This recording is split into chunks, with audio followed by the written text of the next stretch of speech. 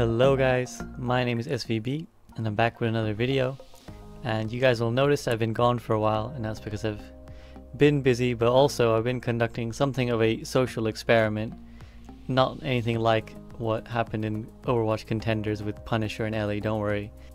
So let me make clear what the purpose of this video is and what I've been doing for the last couple weeks. So to explain context for any of you who've not seen any of my videos before, I am a GM/High Master level player. That's where my main account is at, and I have been top 500 before, but mostly I play tank, main tank, and also a bit of support.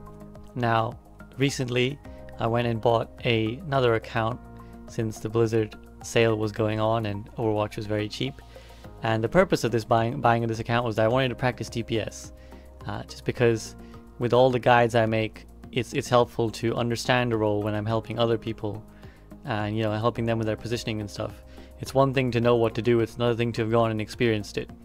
And the other purpose of making this account was just to see what it is like at the lower elos, because I've seen a lot of discussion on places like Reddit, Overwatch, competitive Overwatch, our Overwatch University, our Overwatch, where I've seen some responses to videos, to posts, some advice, some VOD reviews, that what goes on in the pro scene is one thing, but gold and plat is like a whole nother world.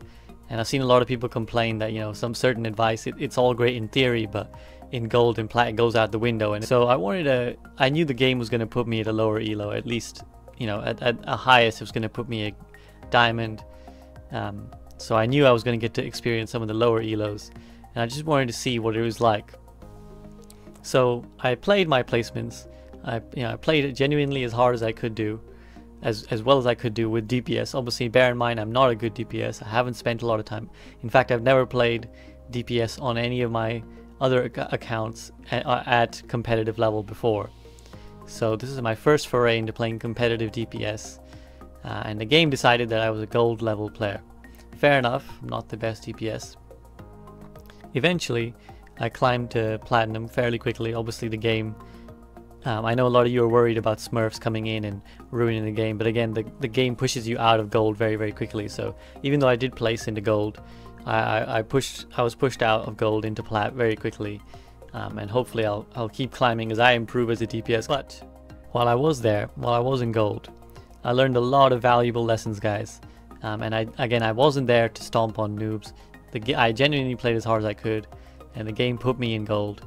And while I was there, I learned a lot of lessons that I want to share with you guys, because I think it will be very interesting and very helpful for those of you who are at that elo, who do finding frustrating, because believe me, it is. I understand fully now how frustrating an experience it is to be in gold, how messy things are, how uncoordinated things are. And I think the lessons I've learned can really help you guys, because now you'll get the perspective of someone who's played at two starkly different elos, and somebody who can maybe help you out with a little bit of advice and a little bit of tips of what's going wrong, what's going on in gold, and how we can try and fix that. Let's get into it, guys. So I decided to split this video into two parts because there's a lot I want to cover, and like I said, there's a lot I learned, and I want to focus on two different things. So this video is going to cover what every role is doing wrong, because quite quickly when I got into the games I started to notice that everybody's mentality of the game and their understanding of their role is very different to what it should be. And hopefully by trying to explain some of the I would say false ideas that have creeped into gold and platinum level, we can hopefully improve the general play, and hopefully you guys will see an improvement, because I fully understand how frustrating it is for those of you who are watching the guide videos, watching the VOD videos, watching the pro play, because anyone who's watching a video to try and improve themselves on YouTube, try and improve their Overwatch play, is probably above average, or at least has an above average understanding of the game, because they're trying to understand the tactics. Whereas a lot of people, they go into the game, and fair enough, maybe Overwatch isn't the biggest deal to them, they just play it for fun. That's totally cool. But when that happens, you get a bunch of people playing the game without really knowing what their role is supposed to do. So in this video I want to cover what each of the roles are doing wrong, and some of the misunderstandings I encountered when I was in gold, some of the discussions I had with other players, where it just seemed like they didn't really understand what their role was supposed to do.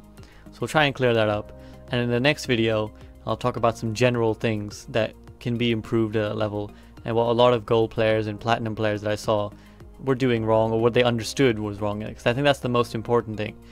You know, again, I'll never bash anybody for having bad aim or bad technical ability, but if you care about the game and you want to play it competitively, then you should understand the game, and there's no excuse for not understanding the game better when there's so many resources out there. So let's try and right some of these wrongs, guys. Let's try and fix some of these issues. So I'm going to start with tank, the role I know best, and I think is also probably the role that is most incorrectly played at that elo. Now, for those of you that don't know, the lowest count of players at any role is a tank, and something you really realize when you start playing a lot more games is that tanks, and particularly main tanks, are a real shortage in Overwatch. And the good main tank players will climb ladder very fast because there's just not enough of them, and so when you do get one in your team, it makes a big difference. So one of the first things I noticed while playing in this elo is that nobody seems to want to play main tank. And again, I understand how frustrating it is to play main tank if your team isn't coordinating with you, and there is a lot of miscoordination and uncoordinated play at gold and plat level is what I found. So first off, people, if you are somebody who wants to play tank, and to be honest, if you're somebody who really cares about climbing, main tank is really important, guys. It's a really important role to have. If you do the right things, more often than not, you're gonna make a difference for your team, and you'll see that in your SR climb, because you will climb a lot faster than, say, a DPS when there's a lot of DPS. And anytime you go and pick DPS in a game, you have to compete with maybe 2 or 3 other people who want to pick DPS as well. Whereas if you pick main tank, because you're very unlikely to encounter another main tank main in any game, you're going to occupy a role that your team needs, and you're going to make a visible difference on the game. Now, speaking of which, the thing I realized though is that 90% of the main tanks, or just tanks in general, didn't understand what the role of a tank is. And I want to make that clear now, because it seems like there was a lot of confusion, and I'll explain what that role is with a little bit of an anecdote. So I was on Horizon Lunar Colony. We were attacking the point A, and we were just stuck at the choke. Nobody seemed to be going in. You know, we were just all poking, and inevitably, somebody says, "Oh, DPS aren't doing their job." What I said was, "Look, you need to go in. The tanks need to go in. We're just standing at the choke. You guys need to go in and make space." Now, for those of you that don't know, that is the fundamental job of tanks, is to make space, and I'll explain what that means in a minute. But the person who started the DPS aren't doing their job flaming session, they replied saying, "No, DPS is supposed to create space for tanks." Now, even though that was the only physical time someone said that to me out loud, it's clear once I heard that was how the majority of tanks in gold were playing. Now, let me clear that up unequivocally, guys. That is absolutely wrong. 100, 200, 300% wrong. That could not be more wrong. If it was the job of DPS to make space for tanks, then I don't know what tanks would even do in Overwatch. Because if DPS was supposed to make space and get kills and clean up fights, then tanks would essentially just be a body to put on a point. And in which case, they could just be Bob.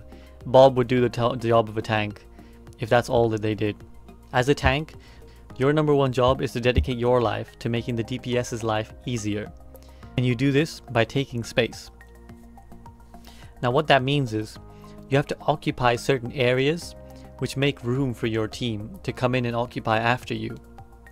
Because as a tank, you're going to draw a lot of attention. You're, a big body, large HP pool, and if you're a Reinhardt, for example, you have this big shield that blocks blocks damage for your teammates. Same goes for Winston.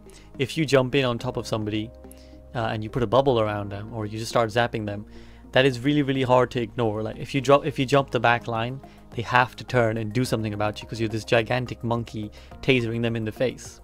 So when you jump in as a Winston, or as Reinhardt, when you walk forward with your shield and you occupy a certain area of the map, you allow your DPS and your healers to come forward and take that aggressive position, and you allow them to get better angles. For example, if you're playing with a Widowmaker and you're stood at a choke point, and I think the best example for this, guys, is Hanamura point A, because I played this map a few times while I was playing DPS in gold, and almost every time without fail, my team would sit at the choke, those wooden arches at the front, and that was it. They just hold their shield up and take infinite amounts of poke. But if you do that, guys, what happens is your Widowmaker has absolutely no angles to take from that point on. She can hook shot to the window, she can hook shot to the balcony, and that's about it. Beyond that, she has to go on a wild flank, and you really shouldn't be asking your Widowmaker to basically open the fight for you. You have to open the fight for the Widowmaker, and you do this by walking forwards into the fight, getting in the enemy's face. And when you take their attention away, that allows your Widowmaker or another DPS, allows them the time to take their shot, take their aim, and properly connect with their shots. Instead, if you stand at the choke and you force them to just take unfavorable angles, they're going to be pressured, they're going to get spam coming their way, they're going to find it really, really hard to get a shot off clean. And if they can't get a shot off clean, they're going to find it harder to kill people. And you need them to kill people to actually win the fight. So if you're somebody who's playing tank, in particular if you're playing main tank, it's your job to jump in, even if it means you die. Now, that doesn't mean you have license to just throw your body and die repeatedly, because at that point you are feeding. But if you are unsure, it's better at a lower elo to err on the side of aggression than to err on the side of passivity. You may jump in and die, or you may charge in and die, but even your death isn't actually necessarily mean the end of the fight, provided you made space for your team. If you created enough distraction, if you occupied enough real estate to allow your team to come in, for your DPS to come in and take the angles they want to take, then you've done your job as a tank, whether you're alive or dead. Preferably you're alive. And this is where you really start to differentiate the good main tanks from the bad main tanks.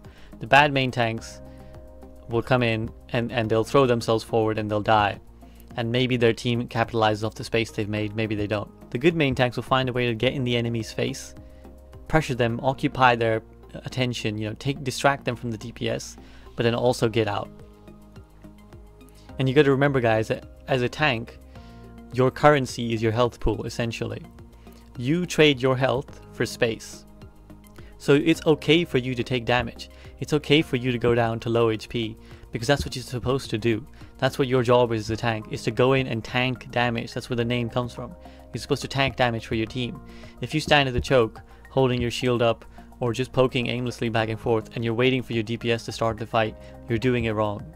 So I just wanted to make that clear, guys, for everybody who's playing tank. First of all, I really recommend, if you are somebody who's open to the idea of playing tank, learn main tank if you want to climb your SR, because there's just not enough main tanks playing at any rank in Overwatch, but particularly at the lower elos. So you will climb if you learn how to play main tank. And the way you do that is by making space. Go in, be aggressive, guys, and communicate to your team. That's the most important thing as a main tank, is to communicate to your team. And don't be afraid to trade your health for a bit of space, even if it means you die at the end of the day. Like I said, don't go throwing, guys. Don't go feeding the enemy. But it's okay to die as a main tank. It's better to be aggressive than to just sit there and do nothing, because if you do nothing, nothing will happen. That's your job as a main tank. If nothing is happening, it's your fault as a main tank. It's not the DPS's fault. Moving on to healers, guys, what I actually realized that a lot of healers are doing at that rank is something that I actually it really surprised me, because I thought it would be the other way around. So one of the myths about healers in general is that you would think that the higher you go, the more healers start to DPS, right? Because theoretically, the higher you go, the more technically skilled the players are. So you would imagine that the higher you go, the more likely you're going to see an Ana start trying to frag out, ignoring her team to try and snipe the enemy Ana or a Widowmaker or a Pharah or something. And same goes for like a Moira. You would expect you'd see a DPS Moira in the back line, or a Zen on a flank, the flank Yada. You would think that that's how logic would follow. But having played at Gold and Platinum now, I understand that it's actually the complete opposite. And this was again something that really surprised me. But what I realized is that way too many healers at Gold and Platinum were trying to do the job of the DPS. They were trying to make kills happen themselves. Now, I imagine this comes out of a frustration because they've played in many games where they feel like nothing is happening, because maybe, like I said, the main tanks aren't doing their job, or they feel like kills just aren't coming, and they feel like their DPS are shit, or their DPS aren't doing their job. And so I think a lot of the healers out there have learned to take matters into their own hands, and they've started, going for the kills hard. And there were two very clear heroes where I saw this error happen more often than others. Now those were Mercy and Moira. Now the Moira is unsurprising probably, because Moira is one hero who legitimately can get all 5 gold medals. Now you might say that if as Moira you went and got all 5 gold medals, that you did your job and therefore it was the rest of your team's fault. But I'm going to try and patiently explain to you guys that that's also a wrong and flawed mentality. And if you bear with me, because I know that might anger some of you, but just bear with me while I try to explain to you why it isn't good. Now first of all, just because you have the gold healing medal does not mean you healed as much as you could do. Now again, that's one of those things where it's like a false logic. You would think if you had gold healing that therefore you've justified your actions as a healer. But in reality, when you get gold healing, you're only competing with one other healer maximum, potentially, unless your team is running triple support. But it's very unlikely. I didn't see a lot of that. Playing someone like Moira. Moira is a main healer. She does more healing than most of the other healers in the game.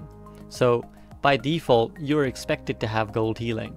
And just because you out-heal the other support on your team doesn't necessarily mean that you were doing as much healing as you should have been doing. For example, if you play Moira alongside a Lucio, the Lucio may have spent a lot of his time speeding the team around. And now that can be a very, very good play. Speeding your team around and, allowing them to get into positions quicker and get into the enemy's face quicker can have huge impact that doesn't come through in the medal statistics. You just don't see it. It won't come up anywhere. And the Lucio may have silver healing. That doesn't mean that you as Moira have done your job. And what I noticed was a lot of Moiras wraithing into the back line, one-on-one-ing the enemy healers or an enemy DPS. And again, you might say that if you get a kill, then you've done your job. But the problem is, guys, that isn't your job as a healer. Your job isn't to get kills. The reason you set up a 2-2-2 comp is that you want 2 people whose role is to DPS, 2 people whose role is to tank, and 2 people whose role is to heal. Now if you decide as a Moira to go DPS, or as any healer, if you decide to go DPS, you throw that balance off. Even for however long you're doing it, you throw that balance so that your team is now playing with 3 DPS, 2 tanks, and 1 healer. And as Moira, you're very self-sufficient. You can self-heal with your right click, and you can also orb to save yourself. So you're not going to die very often, because you can always wraith out. If in absolute trouble, you can always wraith out. But somebody like a McCree, a Widowmaker, even a Genji who doesn't have any backup is going to die very, very quickly. So if your DPS are playing one of these heroes who aren't self-sufficient, and almost no hero in the game is as self-sufficient as Moira, so your DPS are not as self-sufficient as you.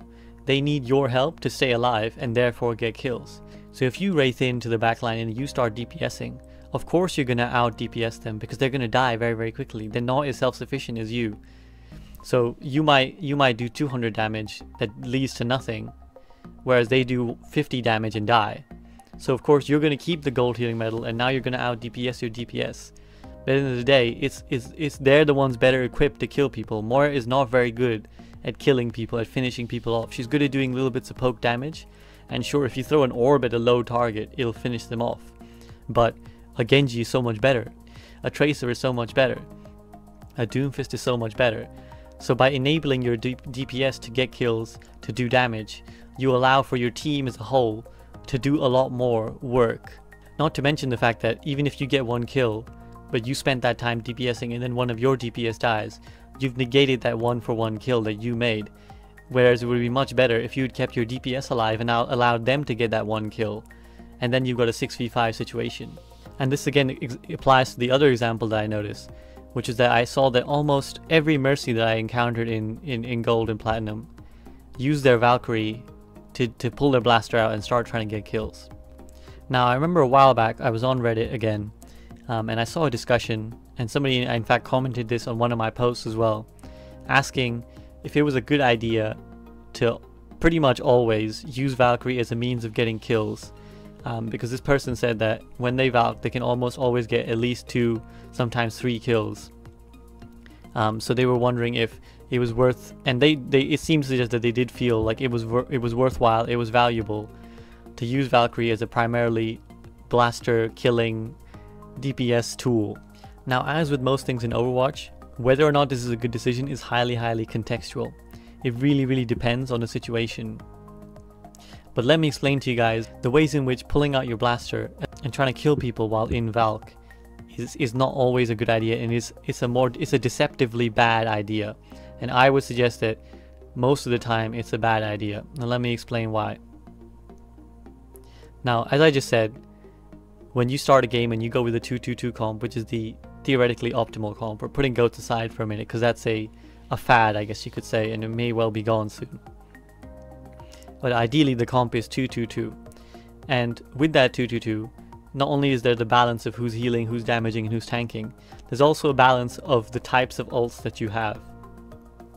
So tank ults are generally good, again, at either creating space, or taking space, or stalling. DPS ults are almost always good at killing. Support ults are good at supporting. You know, Lucio and Zen's ult will pretty much make your team immortal for a little bit of time. And Ana's, again, is now in the new version, is heal as well as a damage buff and reduction. Coalescence obviously heals and damages. And then we've got Valkyrie, which has the potential to heal multiple targets at the same time, which Mercy can't do ordinarily, and also damage boost multiple people at the same time. So if you start a game with 2-2-2, the balance is that you have two ults that are supposed to support you, they're supposed to keep the team alive. And that's where Valkyrie can be amazing, because the ability to chain heal your team, and also to chain damage boost them, to, you know, flick between the two whenever you need, to give all your teammates 30% plus damage is huge if you can do it. Similarly, healing your team with the Mercy Beam, you know, all at the same time is a huge buff to your team. If you decide to pull your Blaster out and just Valkyrie, you've now essentially traded a support ult for a DPS ult, and not a very good DPS ult. Because when you're thinking about value, guys, you always have to think about value in context. Value in the context of what value could another hero provide you in the same situation. So for example, if you were going to use Valkyrie just to Blaster DPS kill people, you may as well just have had a Genji Blade instead, which is much more likely to kill people and much easier to kill people with. And alternatively, think about it this way, is that if you didn't have Valkyrie and instead you had a Zenyatta and you had a Transcendence, and that ability to keep your team alive, basically immortal for 6 seconds or whatever it is that Zen's Transcendence lasts, you're trading that potential ability to swing a fight in that huge way, and you're trading it for the possibility that you frag out with your blaster and get 2 or 3 kills. And here's the other part of the Valkyrie fallacy, as I would like to call it, is that you pretty much have to get 2 kills to justify blastering with your Valkyrie, at least. And here's why, because again, while for that duration of time that you pull your pistol out and you start chasing a Widowmaker or an enemy support or even a Winston or something, for that duration of time, your comp is now suddenly 3 DPS. You're down a healer because one of your healers is not healing anymore. So for every second you spend blastering, you're increasing the likelihood that one of your teammates dies from a lack of healing. So if you pull your blaster out and get 1 kill, you've probably done a bad trade, if anything, because you've not only used an ult, but one of your teammates almost certainly will die while you're not healing them. And even 2 kills quite often may not be the valuable trade if you're not healing your team, because maybe 2 of your teammates will die. Again, it depends on context. But now you gotta think about it the other way. If you had spent that time healing and damage boosting your team, and remember guys, that's a huge damage boost if you can get 3, 4, 5 of your teammates in that damage boost. And if they got 2 and 3 kills because of your damage boost, you've achieved the same as you would have done pulling your blaster out and solo killing those 2 or 3 people, as you would done now having kept your team alive and allowed them to get the kills. Now I understand why people do the Blaster Valkyrie, because it feels good and it's a very direct impact that you can make on the game. You pull your blaster out, you kill 2 people, you can see them die, you feel like you've done your job and you feel really good about yourself. But the true support and the really good support player recognizes that it's not about them getting the kills, it's just about the team getting the kills and the team staying alive. And the best way for the team to succeed is for you to enable them with your ultimate, for you to keep them alive, for you to damage boost them. Because it's much better if your team comes out of a fight, all 6 of them alive and the entire enemy team dead, rather than you blastering, killing 3 people, leaving 3 people on the enemy team, but now 2 of your teammates have died and you're down to 4, and then again you're still scrapping it out. So again guys, I'm not saying you never use Blaster as Valkyrie, because there are some times And I covered this in my Versi video, when are the good times to use your blaster. But valking just exclusively to blaster is a deceptively bad idea. It's a trap that you get caught into because it feels good to get those kills directly, but you're not actually necessarily doing the best thing for your team. And I think this sums up what I noticed amongst a lot of the support players, is that they're obviously frustrated with the level of DPS players that they're being put with, and they feel like they're not doing their job enough. So I noticed a lot of supports were quite frequently trying to just go for kills. They were ignoring their team. Mercy's pulling out their blasters, Zen's on a flank, Lucio's doing the wall ride boop Lucio thing, and Moira's going in the back line trying to duel people. It's really not a good idea, guys, because while it might feel good to get a kill and then it allows you to flame your DPS for not doing their job, in reality your job is not to get kills. Your job is to enable your DPS to get kills, and maybe even your tanks to get kills. If you keep them alive and then they do nothing, then they've not done their job. But if you get kills and then say the DPS are shit, I've got the gold medals, or I'm getting the kills, the DPS aren't doing anything, then you're not doing their job. You're trying to take their job from them, and you're just making the entire team that much less efficient. And finally, moving on to the role in question, which is DPS, which is what I've been playing a fair amount of for the last couple weeks. Now I saved this for last deliberately because you might think that I'm going to come out in support of DPSs, having played as one for a while. And I am in some ways. I do have sympathy for DPSs in some ways, having gotten a flavor for what it's like at that elo. And I have two areas of complaint. One is with the entire solo queue system. And what I've realized is that solo queue basically breeds a particular fault in DPS that I have seen not just in Gold and Plat, but I've seen this at the highest levels of play. I've seen this at Master GM level players making this mistake. To be honest, it is the mistake that I've seen most often amongst any role at any level, is that DPS try to do the whole game on their own. They try to carry the whole game on their own. They never play with their teammates. They don't want anything to do with them. And this is what I've noticed cost more games than most things. That's probably the singular biggest problem in Overwatch that causes games to go badly, is when your DPS don't coordinate. It breeds through the whole team and nobody ends up coordinating, because if one guy is going in at one time, you know, the rest of the team isn't there, or they're forced to take a quick and bad engagement, or they don't fight at all and that guy dies on their own. They flame their team for not coming in with them. It breeds a horrible environment. But what I also learned was that that's what the solo queue environment essentially asks of them. So that's where I have sympathy for them, because I realized playing DPS and having played DPS with tanks who are super passive, who never do anything, and when the entire rank, you know, the gold and platinum rank, seem to have an understanding that it's the job of DPS to start the fight, it's the job of DPS to make space. I understand the frustration of why DPS learn to ignore their team. At the end of the day, if something goes wrong or if the game goes wrong, it was always tilt DPS time. It was always blame the DPS, it's the DPS's fault, they didn't get kills. And that's a very simplistic understanding of Overwatch, guys. Just because you didn't get kills doesn't mean that the DPS didn't do their job. It could have been that the DPS didn't do their job.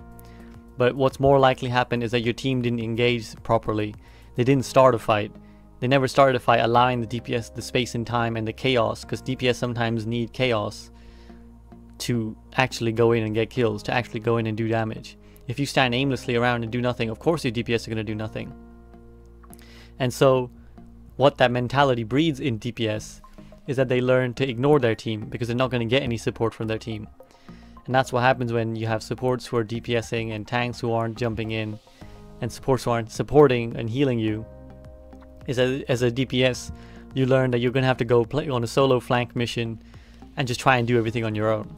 And eventually, these DPS players, they get good enough at doing that. They get good enough at picking Tracer, you know, sneaking into the back line, just going for a crazy 3k. And if they pull it off consistently enough, they start to climb. You ask that same Tracer to save their pulse bomb for a graviton to get a free 6-man kill. They won't do it because they're so used to playing the solo game that they just learn to ignore their teammates. And that's what I've noticed. It seems to be a problem amongst DPS players, particularly at Gold and Platinum, where they're not even slightly trying. But it's a mentality that I've noticed DPS players at even higher elos find hard to let go of. And having read what some coaches and contenders team staff have said about training players and what problems they often come across, the number one problem that coaches seem to cite as DPS doing wrong is that they always try and carry the game on their back. They try and do everything on their own, and that's something that you have to get out of the habit of doing, guys. And that might even mean not playing solo queue so much, learning to play with your friends, finding people, whether it be through the group find or just naturally in the game, who you can trust, who you can play with. So if you're a DPS, finding tanks and healers who you know you can play with, who will make space for you, who will enable you. Because at the moment, the whole solo flank, I am the best player, I will do everything, and you guys suck and you guys are in my way, it makes a horrible game environment, guys. Because when you are playing main tank and when you are trying to coordinate and your DPS aren't going in when you tell them to, they aren't following in with you, they're not coming back, they're always trickling in. That's the one thing I noticed DPS were most guilty of. They were always trickling in. They would always die late because they were too busy trying to get kills even after the fight was clearly over. And then they'll get 2 kills when everybody else is already dead, and they'll say, well, where was my team? My team didn't do anything. I got 2 kills, where are you guys? But of course, kills are meaningless if they're not at the right time. If you don't get a kill when your team can capitalize on it, then it's pointless. So that's partly why I made this video, because I wanted to try and change some of the mentalities that I encountered while playing in that elo. And it seems to be a sort of chicken and egg situation of each role was doing things that made it harder for the other roles to thrive. And we really need to change our understanding of what each role is supposed to do so we can all help each other, so that we all enter a game of Overwatch and it feels fun, it feels good, because we're coordinating and because everybody's trying to do the right things, even if we don't always do them, even if we don't always manage to execute. I'm sure all of you have been in games where it was really close, it was really fun, everybody's talking, everybody's coordinating, and even when you lose, it doesn't feel bad because you've had a good shot, you've had a good try at it. But nothing feels worse than a game where you go in and nobody wants to help you. Nobody wants to do anything together. One person's doing one thing, another person's doing another thing. Someone's flaming someone, someone's blaming someone else. Those are always the worst games, and those are the games that make Overwatch feel like a struggle. And these things happen because we aren't trying to do our roles, and we're all trying to infringe on each other's roles. So as tanks, you need to enable your DPS, you need to do your job, and that's to make their life easier. You got to make space for them, and that means trading your body, putting your body on the line. As healers, you need to stop trying to do the DPS's job, heal them, enable them, heal your tanks and enable them. And that's what a true support does. Sure, you might frag out occasionally as a support, and particularly some supports like Zenyatta are prone to fragging out, they're meant to frag out. But your primary job as a healer is to enable others. And as DPS, make it easier for your healers, make it easier for your tanks. Don't try and do the solo mission. Don't try and carry everybody and then gloat afterwards like, oh, I'm a sick DPS, I kill everybody. If you're always on a flank, if you're always away from your team, how do you expect them to help you? How do you expect them to enable you, to help you get kills? And when you do get kills that were helped by your team, where your tanks made space, where your healers healed you, acknowledge that, because too often in Overwatch, I think the reason so many people are drawn to DPS, we seem to give all the credit to DPS when things go right. In reality, when Overwatch is played correctly, everybody enables everybody else. And even if it's the DPS on the kill feed, even if it's the DPS doing the bulk of the damage, which is what they're supposed to do, it's not because they carried, it's because their team allowed them, they made the space, they gave them the heals, they gave them the damage boost, they put them in a position to be able to do what their role is supposed to do. So that's all for this part of the video, guys. I hope you found it helpful. I know it was a bit rambly, but there's definitely some misconceptions which I wanted to try and clear up, specific to the roles. I did learn quite a bit just playing in the elo, and there's some general epiphanies that I came to and some realizations that I came to about Overwatch, about why sometimes people find it hard to climb, why certain heroes are actually easier to climb with to start with, but harder to climb with later, and how solo queue encourages certain bad habits, like the DPS example, but also more wider general examples. And I'll get into that in the next part of this video, but hopefully this part was helpful, and if you guys enjoyed it, please do like, subscribe and share, it really helps. and I'll be back soon to finish off what I learned going from GM to Gold. See you guys next time.